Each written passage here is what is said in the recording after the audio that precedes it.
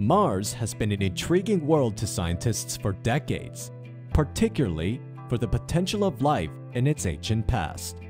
Which is why scientists throughout the years sent a fleet of space probes and rovers to help uncover the red planet's mysteries, from its geology to its climate.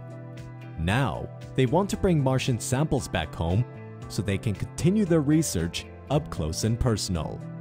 It's a lofty ambition, and pulling it off is just as complex. The mission is a joint effort between NASA and the European Space Agency, and could involve a team of spacecrafts to chip in.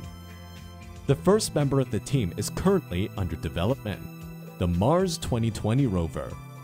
It will collect samples of carefully selected rocks and surface materials, and then store them for later use. The next step would be a pair of follow-up missions that are still being explored by both agencies.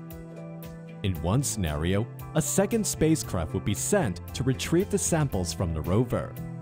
It will place them in a container attached to a small rocket, where it would then launch back to space.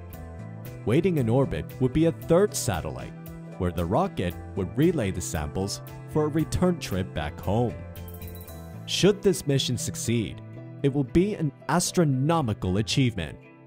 Scientists will be able to conduct hands-on studies of these samples straight from the red planet itself, in the hopes of gaining more knowledge of Mars's past as well as its potential for life. These are crucial fields to understand should we ever continue our aspirations to send a human to another planet. For the latest in space, look up with AccuWeather Astronomy. You never know what you'll see.